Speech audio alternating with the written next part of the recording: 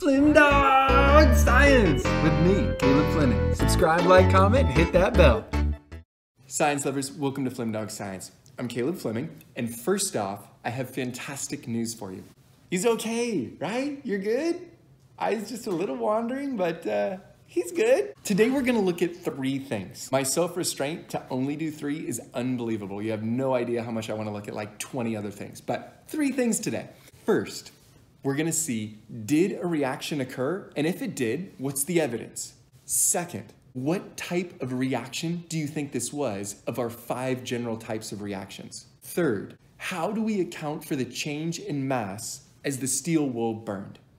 Let's begin. Did a reaction occur? Let me do a really simple version of what we did that's gonna go really fast.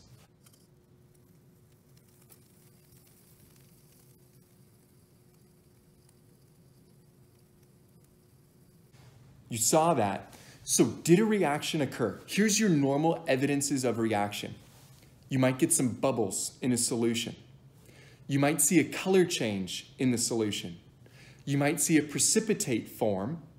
You might feel it get cold or feel it get hot. If there's any other evidences I forgot, let me know in those comments. When you watch that, did any of those things occur? Did you see the color change?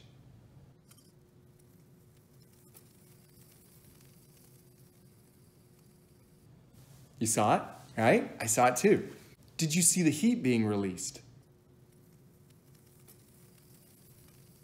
I could feel it. It was radiating off there. The wire actually heats up to about 700 degrees Celsius is what I read. That's why it's glowing hot. Third, we had a change in mass. And that is evidence that we might have a precipitate forming, but it's not in solution, it's on the wire. Did a reaction occur?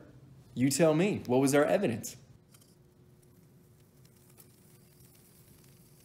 Second, what type of reaction occurred? Let me tell you a quick story that goes through our 5 types of reactions. You're in lab class where you've always wanted to be or always get back to, and sitting across from you is your dream person.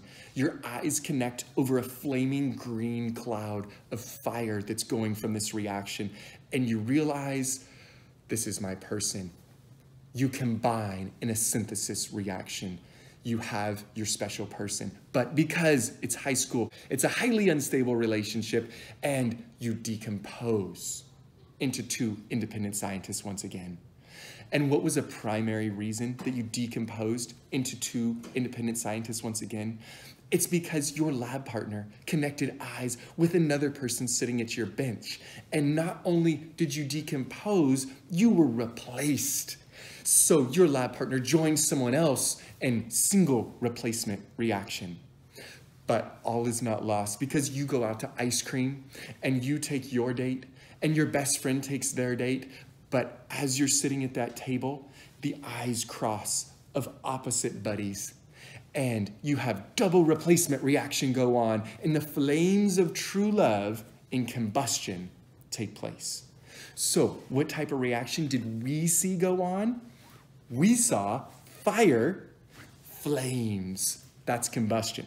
We also saw potentially one other thing that we'll try to get to by the end.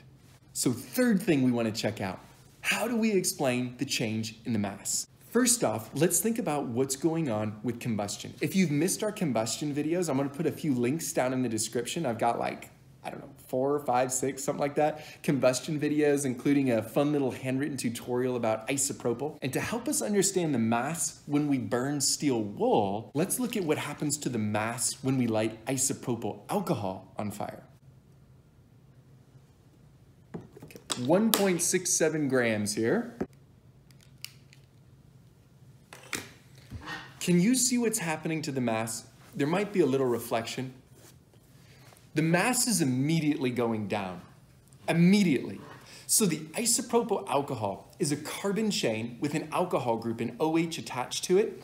And as the alcohol bumps into the oxygen in the air, the alcohol, the carbon, the oxygen, and the hydrogen in that collision are all rearranging. So the alcohol right now is pushing down on the scale, giving us our mass reading. As the alcohol reacts with the oxygen, CO2 is leaving. H2O gas is leaving. So the carbon and oxygen are leaving as a gas that's not pushing on the scale. The hydrogen and oxygen are leaving as a gas that's not pushing down on the scale. So the mass pushing down on the scale is slowly decreasing until we're left with, essentially, nothing. So that's what's going on with alcohol. The mass decreases of the thing that's burning, not because the atoms are lost, but because they're rearranged into a gas that goes into the air. How is that different than steel wool? Well, when you burn steel wool, what did we see happen to the mass? Let's burn a little more, just because it's incredibly cool. So right now I have 2.81 grams of steel wool. Let's see what happens to the mass when we burn it. We'll pay special attention to that.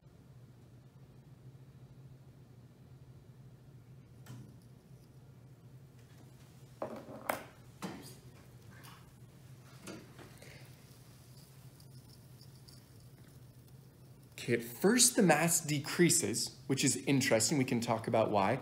But now the mass is going up. Why is the mass going up? Steel wool is made of iron. And as the iron reacts with the oxygen in the air, instead of becoming a gas that leaves, it grabs the oxygen and sticks to it. So the iron is not the only thing pushing down on the scale. Now it's the iron and the oxygen that's stuck to the iron, making an iron oxide compound that is now more massive. So the scale's going to register it as more mass. And so the mass here is increasing. So cool. Color change, heat, getting more mass. So many questions.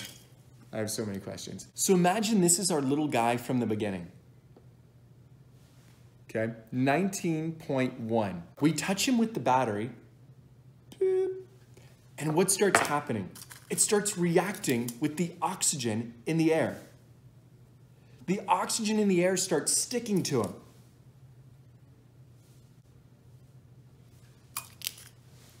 We're no longer at 19, now we're at 21. My little guy's getting more and more massive as these oxygens in the air start sticking to him. So the oxygen reacts with the iron in the steel wool, sticks to it, making this iron oxide compound. And the iron oxide compound is more massive than your initial iron compound that you started with at the beginning. And it's pretty much pure iron with a little carbon in it. So our iron oxide at the end, a little more mass than the iron that we started with. Super cool reaction. Now let's think about what was happening when this guy was combusting.